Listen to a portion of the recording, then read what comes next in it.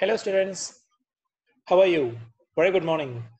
Welcome to today's topic, lecture number 19 in your theory. The title is Risk and Uncertainty.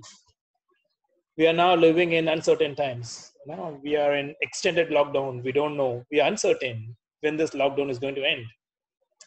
The coronavirus, in fact, Chinese coronavirus or COVID-19, we used to call it safely and politically correct.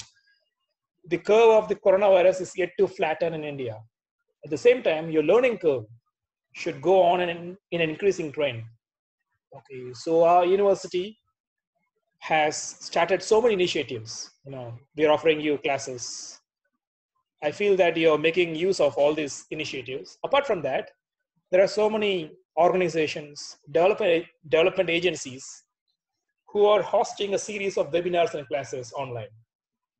Besides, we have portals like edX and Coursera, which offer massive open online courses, MOOCs, on a number of skills. Most are free also.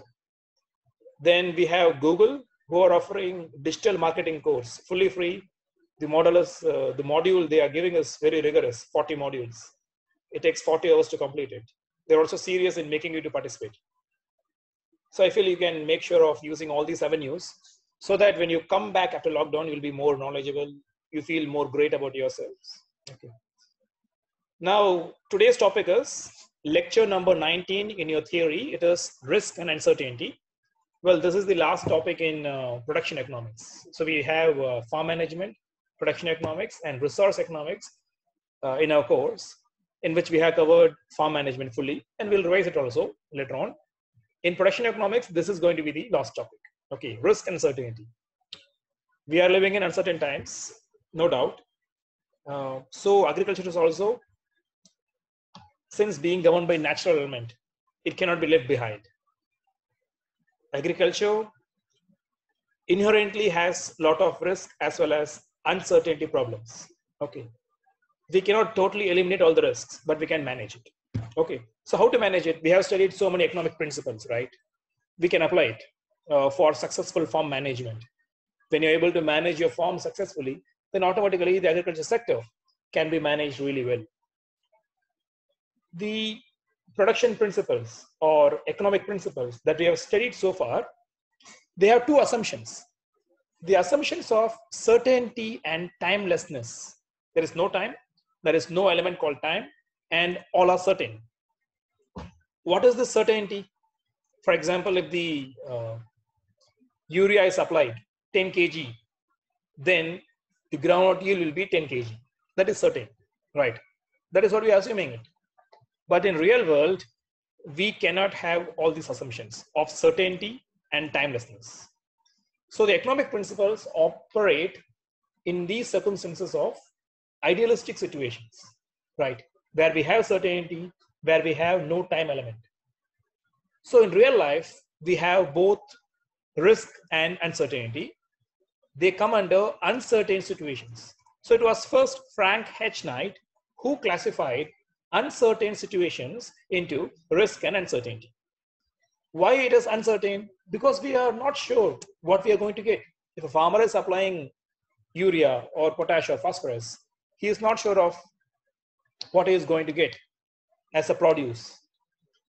Even when he is very sure that if he is going for groundnut seed, if he is applying all the groundnut related package of practices, he'll be getting groundnut, no doubt. But it comes with a time lag. So we have time lag. But the assumptions in production principles are timelessness and certainty. But here we have time lag. But it is, if we are sowing in the month of June, we'll be harvesting in the month of October, November, December, depending on the crop. So we have time lag. We cannot expect the results immediately. So we have time lag in agriculture. Okay, and we have inability to predict or forecast outcomes. We are applying all the fertilizers, we are giving all the pesticides, but we are not sure whether we will be getting produce or not. Or we may be sure, yeah, this is what we are going to get. But there is always something called probability. If you're expecting 100 kg of yield, we have a probability of it. That 1 or 0.2, 0.4, 0.6. If it is 0.6, then what? Then out of 100 kg, 60 kg is guaranteed, right? So we have time lag, as well as it is not possible for us to predict the outcome, or it is not possible to predict the outcomes accurately with the probability levels. So that is why we have risk and uncertainty. So uncertainty is classified into risk and uncertainty, and both are different from each other, right? How they are different. If you could see, when we explain risk, we mean a situation of perfect knowledge. When there is perfect knowledge regarding what? Perfect knowledge regarding all possible outcomes of a management decision. If a farmer is taking any management decision, he is having the possible, he is having the perfect knowledge of all the possible outcomes. For example, if he is sowing groundnut seed, then he is very sure that he is going to harvest groundnut. If he is applying good quality fertilizers, he is very sure that the yield is going to be good, right? Like that, he can have outcomes guaranteed. At the same time, the probability is very important. So the probability associated with each outcome. The farmer may expect 100 kg, but he'll be getting 20 kg. So the outcome along with its probability. So over the period of expertise and experience, a farmer will be having a good idea, or those who are into farming, the professionals, they'll be having idea of what the outcome can be and what will be the probability of outcome. So in risk, we have perfect knowledge of the outcomes. Outcomes of what? Outcomes of all the management decisions, along with the probability associated with each possible outcome. Okay, that is why risk is measurable. We can measure risk. And if we are able to measure risk, then it is insurable. Uncertainty, earthquake. Earthquake, nobody can expect earthquake. Now, for example, we don't know what will come tomorrow, what will come after 1 year. We don't know, right? So earthquake is an uncertainty, right? We cannot expect the outcome, and we cannot say with conviction the probability of the earthquake to occur after 1 month or 2 months, like even storms, cyclones, whatever. But risk, for example, the incidence of pest and disease. If you're able to say if vegetation grows beyond this level, there is a chance for the pest and disease attack to occur. This is the probability, 0.4. That is 0.4 probability level of pest and disease incidents to occur if the vegetation grows beyond this extent, right? Like that, we can measure risk. So we can insure risk, right? But we cannot insure uncertainty because we cannot measure uncertainty. Why? Because in uncertainty, it refers to those situations of imperfect knowledge, like earthquake, where we don't know the outcomes, where we don't know the probability of outcome. Then we don't know both outcome and their probability, outcome and its probability, right? So this is what the basic difference between risk and uncertainty is. Risk is measurable, uncertainty is not measurable.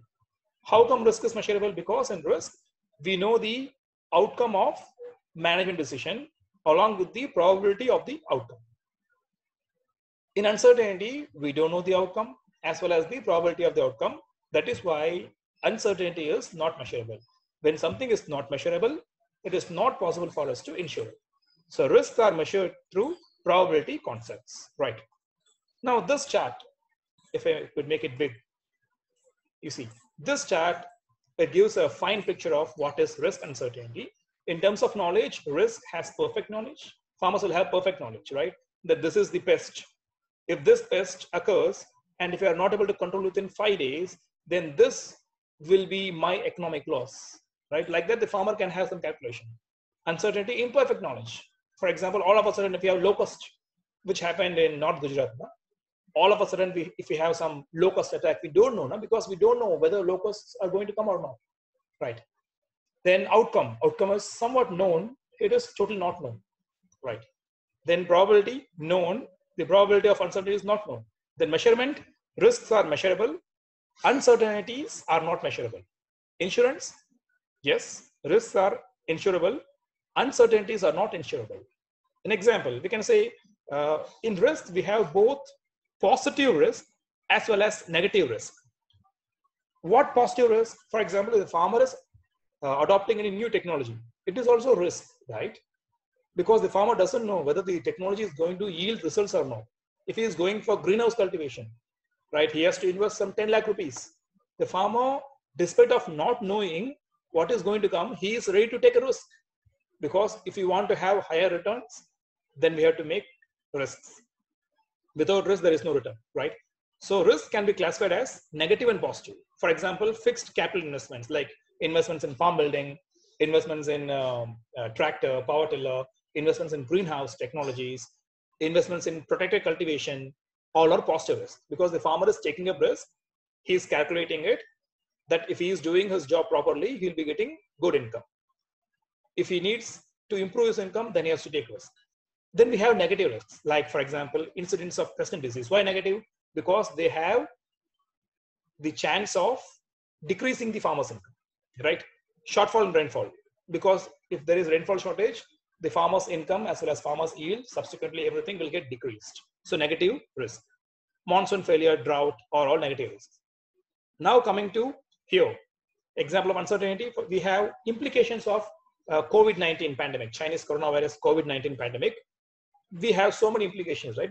The major implication is supply chain breaks. Supply chain in some areas, we are rectifying it, but there is breakdown of supply chain. The farmer have harvested their produce, they are not able to market it because the existing supply chain is completely broken. We need to, immediately make some new supply chains, which all the governments are doing. But I'm saying this is uncertainty because nobody expected. Before March 10, nobody was expecting lockdown. After March 10, everything changed, and we are now heading to 45th day of lockdown. Uncertainty. Outbreak of avian flu, again from China it came, right? Avian flu. Nobody expected. The poultry industry, they faced, heavy damage because of avian flu. Then technology uncertainty. You see now here in fixed capital investments, it means it is positive risk because the farmer takes a risk of investing a huge amount into that activity, like greenhouse. He doesn't know what is going to come, right? So it's a risk he is taking, a positive risk. At the same time, it is also uncertainty in terms of technology. Why? Because if some technology is proven, for example, let us take hydroponics. If it is proven in some areas, if you are trying to replicate the same in other areas, right? If it is not giving results properly, we don't know what is happening over there, right? The same technology which has given good results in some area, if it is not getting replicated in other areas, there we have technology uncertainty, right? So we have risk, we have uncertainty. Now I think we understood what is risk and what is uncertainty. Risk is outcome is known, the probability associated with outcome is known, right? Uncertainty, the outcome as well as the probability associated with the outcome is not known. Thereby, we can measure and ensure risk. At the same time, we cannot measure and we cannot ensure uncertainty, right? And we have examples like Chinese coronavirus pandemic. It's an uncertainty. At the same time, the pest and disease, which regularly occur, is a risk. Then we have some terminologies. First is issue. A risk which has already occurred is considered an issue, right? For example, the incidence of mealybug in papaya. I have seen it actually. So if it is occurring every year, it's a risk. It becomes an issue. Pink bollworm in cotton, it becomes an issue. Then opportunities. Positive risks are called opportunities. Why opportunity? Because a farmer has to look for some opportunities. He has to keep himself, updated with all the latest technologies so that he can remain afloat in agriculture activity. Otherwise, he won't be able to do anything good and he won't be able to maintain his terms of trade. In other sectors, if the income is increasing, it's because they are keeping themselves updated, I feel. In agriculture, if the farmers are not keeping themselves updated, they are not going to get any higher income on par with other sectors, right?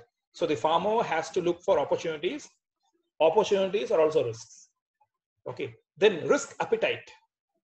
Amount and type of risk that the farmer is prepared to seek, accept and tolerate. What is the risk appetite? For example, greenhouse cultivation, he has to wait for 3 or 4 years. Then only he can have some break even, right? If the farmer is establishing orchard, he has to wait for 5 to 6 years to have some break even, right? We cannot expect the very next year itself. that the risk which you have taken should give some results. No, it is not possible. The farmer should be ready to seek, accept, and tolerate. Seek help. You know, how much he is ready to go and seek help, guidance from others. Accept whatever suggestions being given by experts who are known in their field. The suggestions should be accepted and incorporated by the farmer, and tolerate. If the results are not coming instantaneously, the farmer has to tolerate. That is what is risk appetite. Then risk tolerance. The farmer's readiness to bear the risk treatments in order to achieve his objectives. If the farmer's objective is to have safe as well as high income oriented, food products, safe as well as high income oriented food products, then the farmer has to bear some risk treatments. He has to go out of its comfort zone. This is what is risk tolerance. Okay. So in risk terminology, we have issue. What is issue? If the risks are repetitive every year, it becomes an issue. A risk which has already occurred or becomes repetitive is called issue. We have opportunities, positive risk. Risk appetite, it is the farmer's capacity to seek, accept, and tolerate. Risk tolerance, the farmer's readiness to bear risk treatments so that he can achieve his objectives. Okay. Then we have risk and returns. Risk is always associated with future course of events, right? Because we are sowing the seed today, and after 6 months, after 8 months, after 1 year, we are going to get the results. So a risk is always associated with future course of events because it is uncertain. If it is already happening, it is certain, right? It is uncertainty. Then greater the risk, there is always chance for return to be greater. Like in the case of any technology, the farmer is interested to invest. If he is investing, then there is possibility as well as risk for the farmer to get higher returns. Then a risk without return is suicide. A farmer is investing. You take the case of cotton farmers, especially BT cotton farmers, right? They have some 2 or 3 years back, you might have read about the farmer suicides, especially in the Yavatmal area of Maharashtra, because the farmers have invested so much in their cotton being the sole crop, right? They were not doing any other activity. They were not maintaining livestock. They were not diversifying their acreage. They were cultivating only cotton because cotton was giving them good price. There was also good domestic market as well as international market. But when their risk of taking up cotton in their entire land holding did not give them any return, it became suicide, right? So risk can be minimized, but not totally eliminated. Even though if you are spraying pesticides, insecticides, that is why we have been taught, we have to maintain the threshold level. If it is going beyond the threshold level, then only we should go for application of pesticides, high-end chemicals and all. If it is below the threshold limit, that is okay, tolerable. That is what risk is all about. Risk can be minimized, but cannot be totally eliminated. Then risk can be managed really well and can be kept at a lower side. Then most important thing is risks are not inherently bad. They are not totally bad. Why? Because they are associated with returns. Risks gives you returns. Risks give you profits. So that is why risks are not default bad. Farmers as well as, in general, we have to take risks.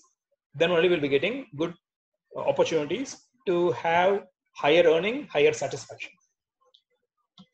Then, what are the sources of risks in agriculture? First is, we have here given 6 major sources. The first source is dependence on nature. Agriculture is totally dependent on nature. We used to read vagaries of monsoon. Still India is to dependent on monsoon, vagaries of monsoon. So it is called production risk. Then human elements. In agriculture, we are using manpower to a greater extent, right? So labor may be efficient, he may be inefficient. A farmer, he can take efficient decision, he can take inefficient decision, or the timing of decision may go wrong. So we have human as well as personal risk. Then markets. In markets, we do not know, right, what is the price that is going to be. We have price risk, we have market risk. And then government rules, regulations, institutional risk. All of a sudden, yesterday, 50 IRS officers, Indian Revenue Service officers, they happened to submit a report which nobody asked. they submitted to media that there should be, um, increase in tax rate, income tax rate of 40%. Right now it is something around 32. It has to increase to 40%. And then they also say that the government should impose new cess, like COVID-19 cess. Who asked for all those things? They are creating panic amid the pandemic. So it is called institutional risk. All of a sudden, government can say, uh, we are banning the export of wheat. Maybe government is acting as a welfare state, but at the same time, it is going to, influence farmers, right? Implicate farmers.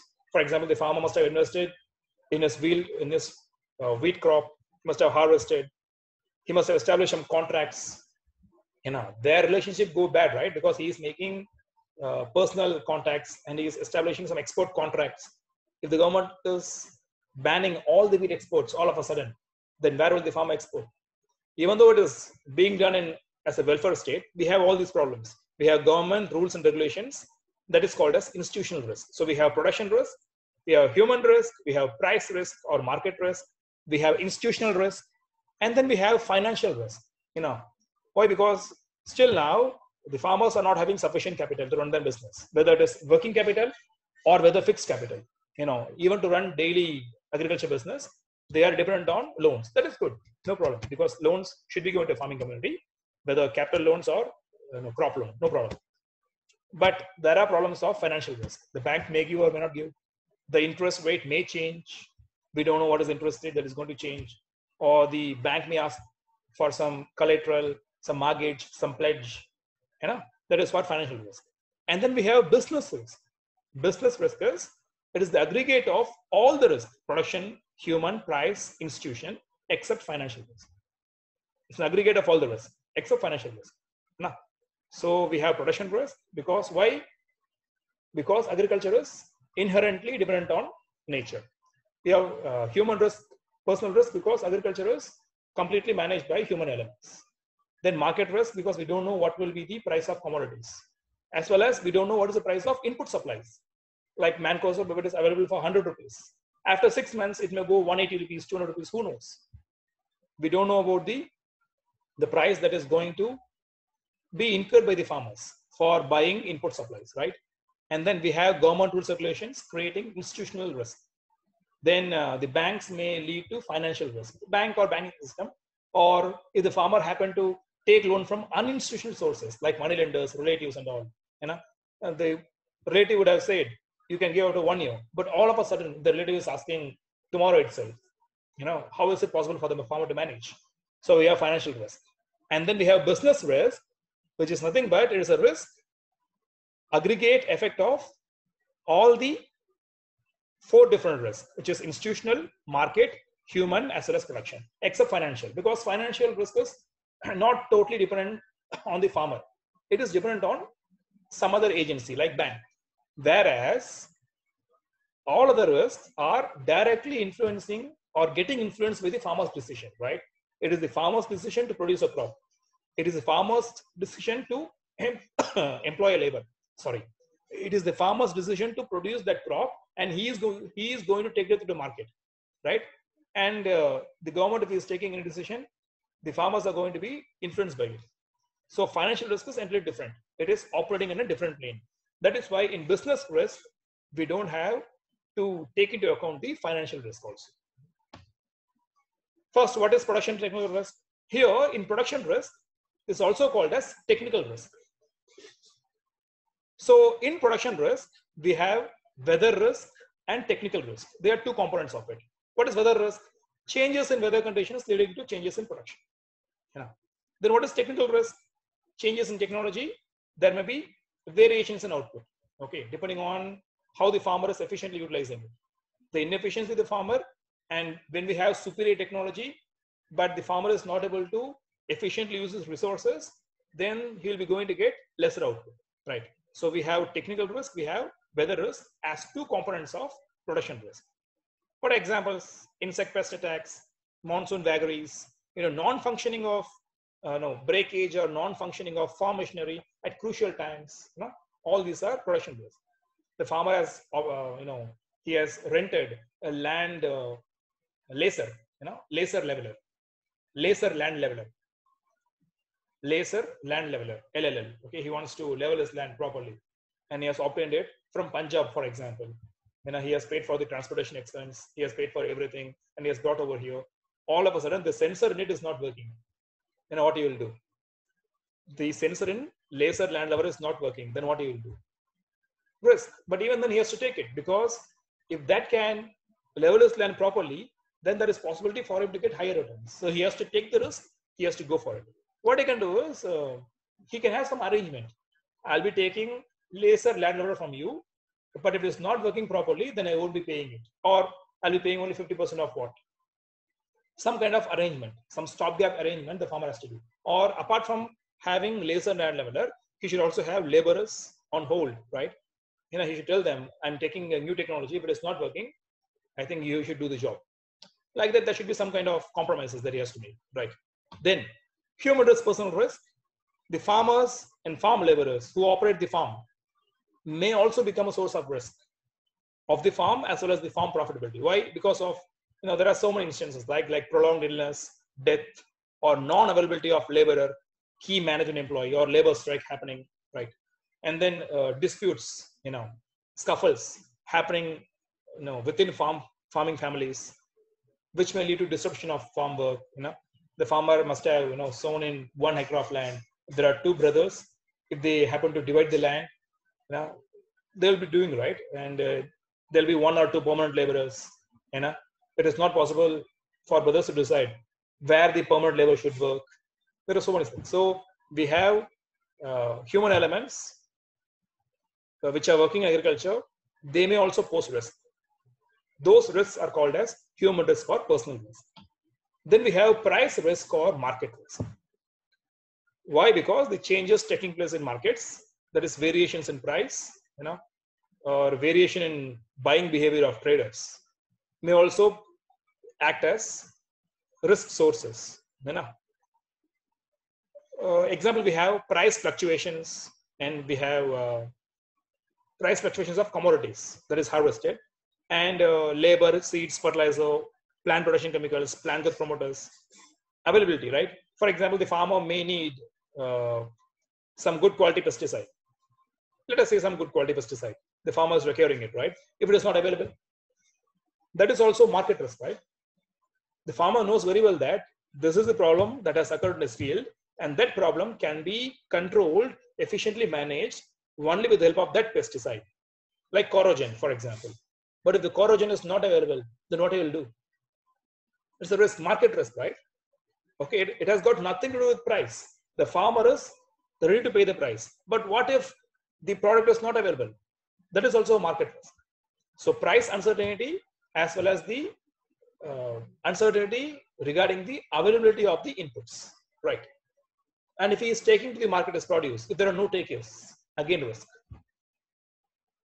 Then we have volatility, that is variations in output prices of both main product, byproduct, are also a case of price risk. So we have price risk and market risk. Price risk of both output as well as input supplies. The farmer is not sure what price he is going to get, and sometimes he is also not sure of what the prices of inputs are going to be, right? Apart from the price factor, which is a major source of price risk, we also have the factor of availability. Suppose if the inputs are not available, what the farmer will do? He requires the input. If it is not available, that is also a risk. That risk will come in market, because the farmer has to purchase inputs from market risk, right? Then we have institutional risk. Changes in government rules and regulations. These days, because of the outbreak of this pandemic, the government is changing rules. All the state governments, central governments, because the first time we are experiencing such a big lockdown, and we are changing rules every day. Beyond that, we also have, like I told you, we have 50 IRS officers. They proposed uncalled 40% plus tax and COVID-19 cess on more than 10 lakh per annum earners. They had yesterday, right? So all these measures are risks, because why? Because it is creating panic. Already we have pandemic. Over the pandemic, we have people creating panic.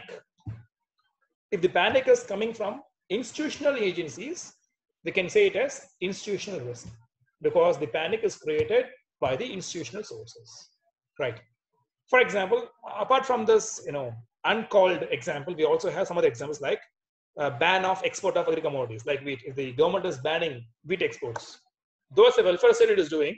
Why welfare state? Because the government has to serve its first citizens, right? Consumers. We are producers, we are consumers. If farmers started exporting wheat to other countries because they are getting more money, what about consumers over here whose basic necessity is food, like wheat and rice, right? The government has to compensate. There is one more thing, but here we can say then restricting movement of agriculture produce, like during lockdown situations, the farmers are not able to take their produce to APMCs, agriculture, produce marketing yards. They're not able to take it over there. So we have movements which are restricted. Again, risk. Imposing levy on certain commodities. The farmers are, producing some commodities. The government imports tax on it. Why the government is imposing tax? Because the government doesn't want to promote the commodity. For example, you take in the case of Punjab. Punjab, the groundwater is going down and down. So now the government is proposing to go for some other crops like pulses instead of going for wheat or rice, which are highly water intensive crops. Already rice is produced by like Andhra, Karnataka, Tamil Nadu and all, or Odisha also. So Punjab can focus on wheat and rice. Instead of that, they can diversify to some other crop. If the Punjab farmers are not listening, they can be given incentive to switch over to pulse crop. Despite giving incentive and assured market, if the farmers are taking the same rice crop, then there can be some levy on it. Who knows? That levy may force farmers to decrease the acreage under some crop, right? Then acreage restrictions, like limiting the acreage of some crop. The government will say, in this area, wheat should be cultivated only to this extent. Why? Because of during drought, when there is no sufficient water for basic needs, irrigation, it takes up nearly 60% or 70% of water requirements. The government can impose some restrictions in terms of acreage as well as quantity. In foreign countries like USA, we have production limiting subsidies. The farmers are given subsidies to limit production because I don't know what practice they are doing it. Maybe highly efficient, they'll be having higher production more than the domestic need. The farmer is producing things in surplus, which is more than domestic need. If that is the case, what will happen? The government has to destroy food. Every year they are, drowning tons and tons of food items in the open sea. Why they are doing it? Because if the surplus is released in the market, then it will bring the price down. If the price is getting down, then ultimately the farmers will be getting affected. So to avoid that, they are limiting production. Despite that, if there are surplus production, the government in foreign countries, I think still they are destroying the surplus production in the open sea. They cannot introduce in the market because that will bring the price down. I think the same happened in our case during PL 480. PL 480. PL 480 is during Lal Bahadur Shastri, when he was the Prime Minister of India. What happened was we are facing famines. We are not producing sufficient quantity of rice and wheat. So we were requesting USA to donate us, to actually give us the wheat which they were dumping in the open sea. Through Public Law 480, wheat, it came from USA to India. Along with it, we also had Parthenium grass. It also came along with the wheat from USA. So I heard the USA was about to destroy the excess wheat, in the open sea. And then through PL 480, we had wheat. And then we had green revolution. We became self-sufficient in food production. Rest is history. But even now, the foreign countries are doing it. Either they are giving production limiting subsidies, or despite that, if there are excess surplus, the foreign countries are destroying it because they want to maintain, terms of trade. If excess is released in the market, it will bring the food prices down. If the food prices go down, it may be beneficial for the consumers, no problem. But the farmers will be getting affected. So a little inflation is also good. We need to keep inflation at, for example, 6 to 7%. If inflation is becoming more than 10%, then nobody will be able to buy anything. If inflation is less than 4%, then the producers, will be at the receiving end. They won't be able to earn sufficient income, right? Then ban on production in some regions. Again, it is because the government is imposing ban. So it is institutional risk. Then restrictions intended for resource utilization. Like the farmers will be advised not to go for borewell, not to go for tube well.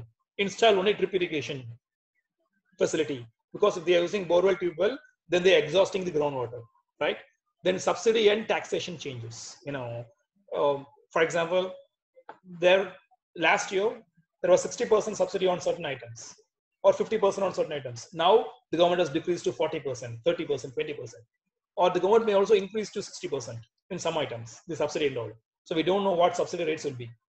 If the farmer is deciding that I got 1 lakh rupees and I want to buy this power tiller, the government is going to give me subsidy of 50% on it.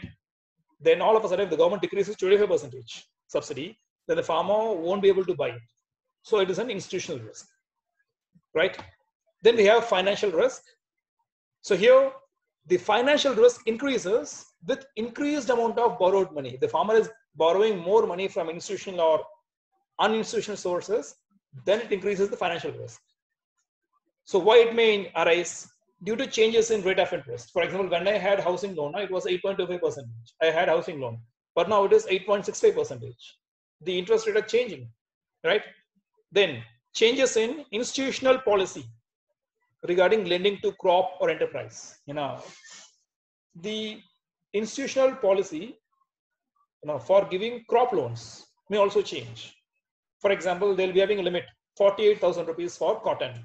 They may increase also next year. 60,000 for cotton. Or if they are giving crop loan to bajra, next year they may say, no, bajra is not giving sufficient returns for the farmers, so we won't be giving crop loan to bajra. Banks may say, right? Then changes in repayment plans. For example, because of rising interest rate or decreasing interest rate, there will be some changes in the repayment plans which are given by banks. Again, financial risk. Then non-institutional lenders, right? The farmer obtained loan from non-institutional sources like money lenders, relatives, and all. They may insist the repayment in form of kind, not as cash. Make the repayment as part of your produce. For example, in the case of cotton, right? If the farmer has taken loan from a non-institutional lender, right? And if the cotton prices are so good, for example, 80 rupees per kg, for example, he may insist, instead of giving me in cash, you have to give me in kind, right? The farmer has to accept in some cases because he might be having good relationship with them, or next year, the same farmer might have to be dependent on them. So all these are financial risks, okay? Then ultimately what we have is business risk. It is the aggregate effect of production, market, and institutional risk, right? Because all these risks influence the probability of the firm, right? Business risk, right, is the risk which is faced by the firm independent of the way in which it is financed.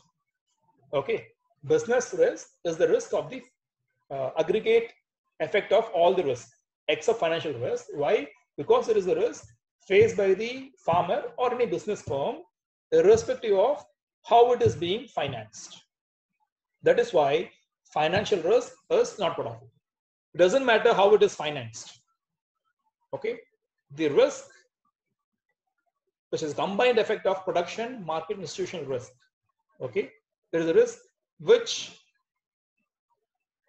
has got no influence by the matter how it is financed. So that is why financial risk is not a part of business risk. Financial risk is separate, business risk is separate. Are you getting it? Then we have risk management. What is risk management? Risk management refers to identification, assessment, and prioritization of risk. Whether it is positive or negative, we have to identify, we have to assess, and then we have to prioritize, followed by coordinated and economical application of resources. Why? To minimize, monitor, and control what the probability and or impact of unfortunate events, or to maximize the realization of opportunities. It looks a little complicated, right? Now let me explain. You see, first, risk management is what you have to identify. you have to assess and you have to prioritize. What risk? Risk should be identified. After identification, you have to assess it and then prioritize. What is prioritization? If you got 10 lakh rupees, right? You need tractor or you want to establish greenhouse in your farm, right? Now you have to identify and then you have to assess and then you have to prioritize. Which one you have to go first? Whether you want to establish a greenhouse unit or you want to purchase a tractor, right? So once you have made a decision, it should be followed by, you see, coordinated and economical application of resources. Resources are scarce and they have alternative uses. For example, labor. If you have decided to purchase a tractor, now you have to use your labor efficiently because labor have alternate uses. For example, if you are using your labor in running a tractor, the same labor can be used in other activities like spraying pesticides. So you are sacrificing the activity of spraying pesticides and you are investing your labor in running a tractor, right? So that is what. After taking decision, you have to go for economical application of resources. Why? So that you can minimize, monitor, and control the probability of an event, okay, as well as you can realize the benefits of opportunities. Are you getting it? So risk management is nothing but identification, assessment, and prioritization of risk, whether positive or negative, followed by coordinated and economic application of resources so as to minimize, monitor, or control the probability of an event or the impact of events altogether, or to maximize the realization of opportunities. Both. You have to manage risk. At the same time, you have to maximize the opportunities that can be realized from the risk. Okay. So this is what is risk management. So in risk management, we have so many strategies. First is risk mitigation, then risk transfer. Third is risk coping. Okay, what is risk mitigation? That is actions which you are taking to eliminate the risk altogether. Like, crop diversification. When you're diversifying, you're not putting all your eggs in one basket. You're not focusing on only one crop, specialization. You're diversifying the risk. So if you're not able to earn sufficient income in one crop, the loss in income is offset by the gain income of other crop, diversification. Or you can also go for diversification of enterprises. Along with crop, you can go for livestock. So if there is a crop failure, at least you will be getting some regular income flow from livestock. Risk mitigation. Then risk transfer. The farmers can transfer the risk to a willing third party. How come? By insurance, right? You can insure your crops. So because of, production risk, if there is any crop failure, then you can claim your loss. Then risk coping. Apart from that, the farmer can also ensure that he'll be getting some help from government sources, some assistance to cope risks. For example, if there is a monsoon failure, it is also not possible for the farmer to take any risk when there is a monsoon failure. But then the government can have some assistance provided to the farmers, right? So we have risk mitigation strategies, we have risk transfer strategies, that is transferring your risk to a third party who is willing to take, like insurance. And then risk coping mechanism, right? Due to some risk event which is beyond the control of farmers, the assistance can be provided by public agencies so that the farmers can cope the risk, right? Then what are the methods of risk management? Here, how many methods we have? We have got 5 methods of risk management. What is first one? First is retain. First method in risk management is retain. It means take the risk. Take the risk. After harvest, the farmer can decide whether to store or whether to sell immediately. If he is deciding to store, then okay, he is taking the risk because he is with his expertise, experience, he is thinking that after 3 or 4 months he'll be getting good returns, but he may not also. But at the same time, he is taking the risk. Then shift. It means what? Shifting your risk to a third party who is willing, like insurance, or the farmer immediately after harvesting, when he is selling his produce to a village trader, what he is doing? He is shifting the risk to the trader. The trader is paying the farmer, right? So after harvest, in his farm gate itself, the farmer is getting the price. It may be low or high, it doesn't matter. But what the farmer is doing, he is shifting the risk to the village trader. Now it is the responsibility of the village trader. It will be the duty also of him to take the risk and then to sell to some other, wholesaler or retailer in the supply chain. He'll be taking the risk. So the farmer can shift the risk, or also he can shift the risk to in the form of insurance to a third party in the form of insurance, right? And then reduce. The farmer can reduce the risk, like we told, right? A diversification. The farmer can go for diversification. There are some pros and cons. If it is specialization, the farmer is taking a risk of specialization. If he is getting good harvest followed by good prices, then he may get good income. At the same time, there is a crop failure, all his income will erode. So the farmer can reduce the risk in the form of intercropping. If the farmer doesn't have irrigation, then he can go for irrigation facility, drip irrigation and all. Then he has to select resistant varieties. He has to secure marketing contracts like contract farming. If he is going for some crop like jerkins, jerkins has got no market in Saurashtra or in Gujarat. It has got markets only in foreign countries, for example. If the farmer is taking up a crop like jerkins, then the farmer has to make a contract. Contract farming, he has to, otherwise he won't be able to sell it. So contract farming is a way of reducing the risk, because he is shifting the risk to the contractor now. The contractor, on the basis of the contract that has happened between farmer and the contract farming owner, he has to take the produce, right? So the farmer can retain the risk, the farmer can shift the risk, he can reduce the risk, or he can also go for self-insure. What is self-insure? That is, he'll be having some savings from the previous crop. That saving, he can use it. For example, right now he is facing crop failure. He doesn't have even a single penny in his account right now from this crop. But yesteryear, it was a good crop, bumper crop of the farmer, and the prices were also high. The farmer saved some money. That money can be used now to mitigate the present losses. To mitigate the current loss, the farmer can use his reserves. That is self-insure. Then avoid, play it safe. Do not do anything. Doing nothing is also a decision. Now. Doing nothing is also a decision. In farm management decision, if the farmer is deciding not to do anything, then it is also a decision, right? So by not selecting any particular enterprise, then not going for a planting window after July or August, not going for any extended planting window, or by declaring a crop holiday, no crop for this season, or by not increasing the debt asset ratio. The farmer has got some net worth. The farmer can think, let me not decrease my net worth. Let me have more assets than liabilities. Let me not increase my liabilities. So avoid. So the farmer can retain, he can shift, he can reduce, he can self-insure, he can avoid. He can take all these risk management strategies or methods. Then how to measure risk? As we told you, risks are measurable. Why? Because we know outcomes, we know the probabilities of outcomes. So when you know outcomes as well as the probabilities, we can easily measure risk. Okay. So now the formula is, you see what? The formula is risk is equal to consequence into probability into exposure. What is consequence? Outcome. Outcome. Then outcome means what? Whether the farmer is going to get profit or loss. Outcome. Then the probability. It can be between 0 and 1. Then exposure, the activity the farmer is doing.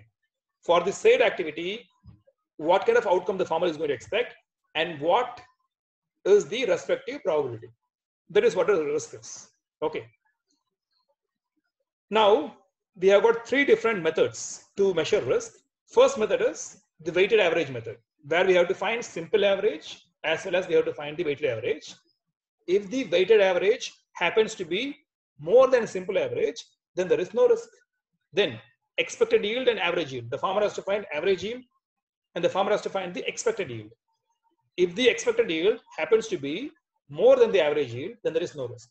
Similarly, the farmer has to select that enterprise. It can be anything in enterprise. Enterprise is any activity in farming that has the capacity to give economic returns. Enterprise. We have crop enterprise like groundnut, cotton, maize, wheat. We have got livestock enterprise, we have got apiary enterprise, we have got poultry. So there are so many enterprises, right? So the farmer has to select that enterprise which has got lowest range as well as lowest variance as well as lowest coefficient of variation in terms of income. The income should have low range, the income should have lowest variance, the income should have lowest coefficient of variation. So by doing all these things, the farmer can measure risk. First, you see, estimating weighted averages. Now you see we have different years from 2005 to 2015. We have got 11 years, right? And then we have got price, you know, the price rupees per quintal. For example, the average price of some commodity in 2005 is 1,000 rupees, and then like in 2015 it is 1,500. There are some variations also, 1,600 in 2012, no problem. So this is summation of all these prices, and here we have observations, 11 observations. So simple average is what? 1272, 1272.727. This is the average price rupees per quintal for all these 11 years together. Now what you're doing, we are assigning weights. How weights are assigned? Based on some rationality. You know, we are assigning some weights. Here what we are assigning, you know, the more as the year progresses, the more the weight increases. So in 2005 the weight is 1, then weight increases. In 2015 weight is 11. Then what you are doing, the existing price in that year is multiplied with its weight, and when we are multiplying it, you see here, so what we are getting, and then we are making summation. The sum is 88,200, and then what we are doing, we are dividing it by the weight. So what we are getting, 1336.364. So we have simple average, summation of xi upon n, and then we have weighted average. What we have, summation of pi into wi upon the w, right? Summation of w. So we have 1336, right? So now what we are getting here, you see, the weighted average is more than the simple average. So if this is the case, then there is no price risk for the underlying commodity. So the farmer can come to a conclusion that there is no price risk for the underlying commodity. If the data are available in public domain, the farmer can make use of it, or based on his experience. For example, he can take groundnut price from 2005 to 2015, what he actually got. Now he can decide in the year 2020 whether he wants to cultivate groundnut or not. And if he feels that whether the price risk is going to be there or not, then he can, you know, do a simple calculation like this. And if the weighted average happens to be more than simple average, then farmer can come to a conclusion. Then he can take his own decision that yes, we can go for groundnut. There won't be any price risk. Like that, he can come to some conclusion, right? Then estimating expected values. Okay, how it come? So we have crop yield, you know, over the years, no problem. We have crop yield over the years, or the farmer can take crop yield of neighboring farms also. So we have the average of it. 13 is average, 13 quintals per acre crop yield. And then we have probability. You know, somehow using some rationality, we have assigned probability.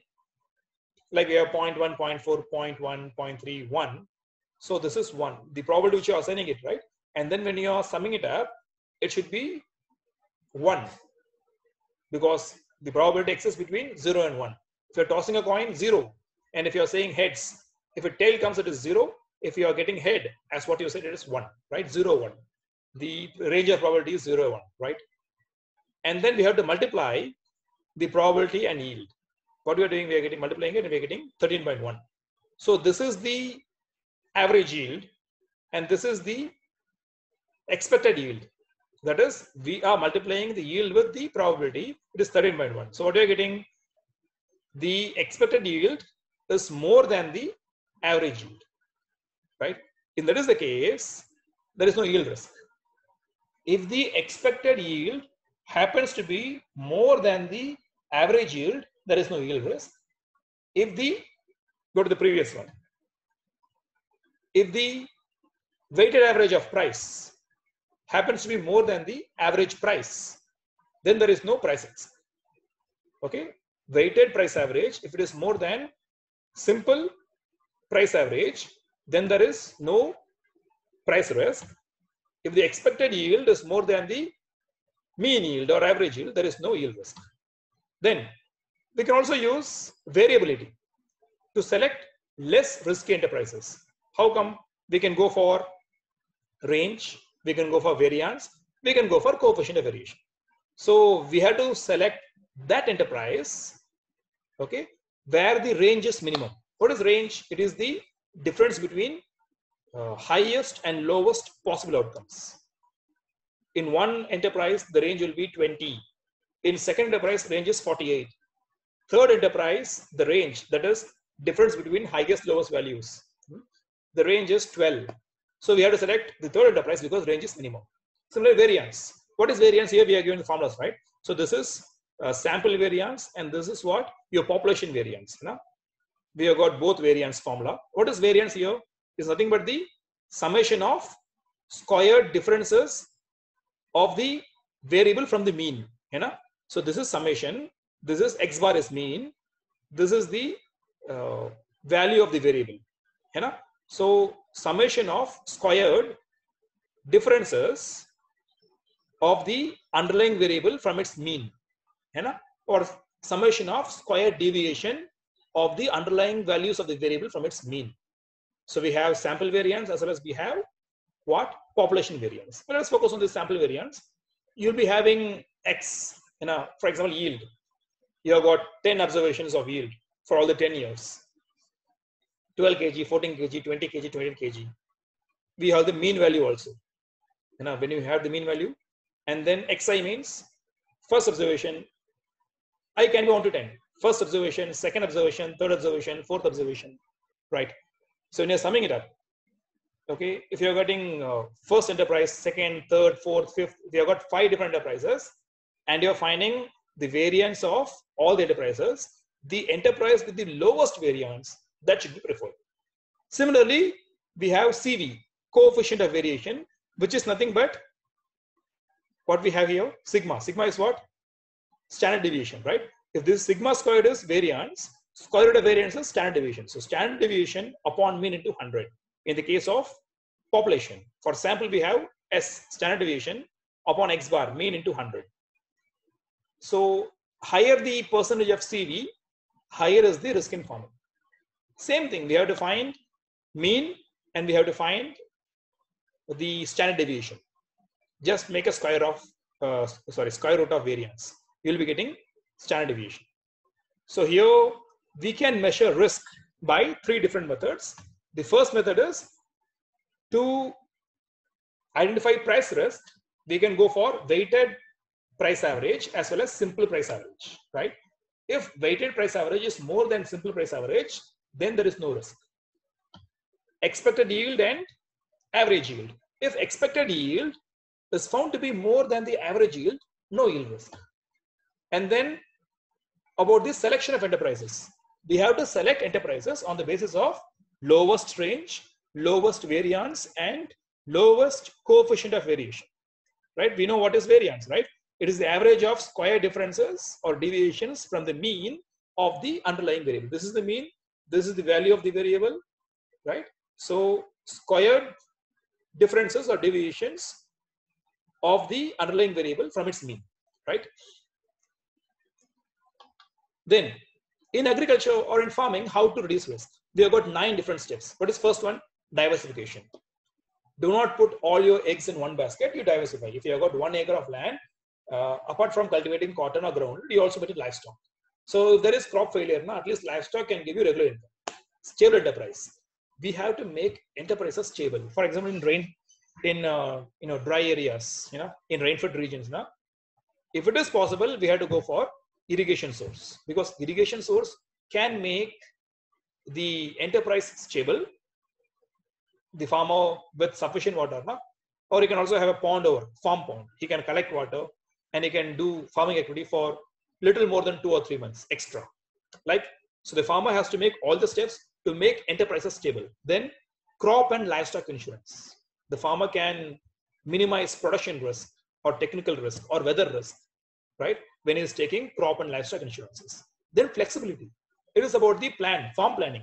The farm planning should be flexible. That is the, one of the characteristics of farm plan, right? It should be flexible because if the farmer has, limited resources, the planning or the farm plan should be flexible, that the resources of one enterprise should be transferred to the other enterprise in need.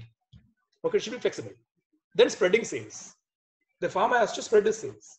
Now, instead of selling the entire produce in harvesting, that is also a strategy, right? Shifting the risk to other person. But at the same time, if the farmer has to gain or he has to offset his losses, then, to his best that is possible, the farmer has to spread the sales. Instead of selling all the produce, this entire produce after harvesting, the farmer can go for after 1 month, after 2 months, like that he can spread his sales. Then hedging. The farmer can go for hedging. What is hedging? Hedging is a financial instrument.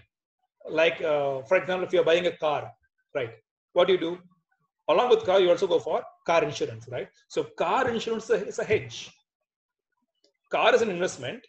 We are investing in buying a car. And then along with that, we are also investing in car insurance. Why? Because if there is any loss, economic loss, we try to safeguard. We try to safeguard us from the economic loss. So car insurance may not help us in avoiding the loss, but it can minimize the loss or it can safeguard us from the loss, hedging. So like that, the farmer can also go for a commodity market. He can invest, right? Apart from doing his agriculture activity, he can take up commodity markets and he can invest in commodity markets, or in his field also. He can diversify. Even diversification is a form of hedging, because if he's instead of investing whatever money he has got in one crop, what he is doing, the farmer is going for 2 or 3 crops. So the loss from one enterprise is offsetted by the gain in other enterprise, hedging. Then contract farming. For high value crops, the farmer has to go for contract farming, because the crops are of high value. It means the farmer has to invest more. It means the farmer is taking more risk. The farmer is taking more risk, then it should be rational enough to go for contract farming. Then minimum support price given by the government agencies. So we have CACP, right? Commission of Agriculture Cost and Prices, who recommend CACP, who recommend MSP to the government. And the government, after getting a recommendation from CACP, what it does, it looks at all the factors, internal factors, external factors, and then it recommends MSP. So the MSP should be more than the variable cost at least, right? Whatever the farmer is facing, like cost A. Now we know, right? Cost A1, it should be more than variable cost. So minimum support prices may reduce risk in farming to some extent. Then increasing net worth. We have got all these, strategies or methods to reduce risk. This is the best method, increasing net worth. The farmer has to focus in increasing his own net worth. He has to increase, what is net worth? Assets minus liabilities, right? Liabilities are what? Loans taken. The farmer taking loan, he has to make all rational decisions so that he'll be increasing his assets. And when his assets increase, either in terms of money or in terms of capital, whatever, then his net worth will be increased. If his net worth is increased, then there is a chance for the farmer to minimize risk as well as to offset risk, as well as to go for new investments beyond risk. So with this, we'll end the class, right? So as a part of this class, I have given self-assessment for you. You have to make all these definitions, right? You should be now knowing what is risk. You're clear, right? What is risk? We know, right? We know what is risk, the outcome and probability. If you're knowing it, it is risk. Then uncertainty. What is business risk? What is risk management? What is risk transfer? Then what is institutional risk? What is hedging? What is price risk? What is hedging? Hedging, if you're saying it as an economic instrument, it means what? Investing in 2 different options, which are totally different altogether, so that the loss in one instrument or loss in one option may be offset by the gain in other option. Hedging. One good example is, as I told you, when we are purchasing a car, we are also purchasing car insurance. Why? Because car insurance is an investment that may minimize the loss, or it may safeguard us from the loss. All right, hedging is a kind of safeguarding policy, right? Then price risk. Then we can also discuss all these questions. You make your own self-assessment. Write briefly. Source of risk in agriculture. What are the sources which we have, right from nature source to institutional source? Then risk management strategies in agriculture. What are the risk management strategies? We have seen now from diversification to net worth. Then how to measure risk measurement. We have seen three methods, right? What are they? First is weighted average method. Second is expected method. Third is less variability, lower variability methods. What we had coefficient of variation. We discussed variance. We discussed range. All the three should be low. And those enterprises which have low range, which have low variance and low CV, they should be selected because they have got lesser risk. And then methods of risk management, how farmers can, or in general, how to manage risk, methods, right? Both these are different. If I ask you what are the risk management strategies in agriculture, the answer is different. If I ask you what are methods of risk management, then it is different, right? Because we have got all these methods. You see here, methods: retain, shift, reduce, self-insure, avoid. All these are methods. And if I tell you in agriculture, what are the methods of reducing risk, then we have all these things from diversification to increasing net worth. So thank you for your patience. Hope you understood the concept of risk and uncertainty. We'll meet you in the next class. The next class will be on economic principles applied in farm management. So again, we are going to deal in idealistic world. We are going to deal with certainty and timelessness. Here we are dealing with uncertainty. We don't know what is going to come, as well as we have time lag. In case of economic principles that are applied in farm management, we are going to deal with certainty and we are going to deal with timelessness. That is the beauty of economics, where we can make so many assumptions in idealistic world, and when we are adjusting it to real world, then we'll be having some issues which we are going to solve. When we solve more issues, economics becomes more and more interesting. Hope to meet you all. Stay safe and enjoy your learning. Thank you.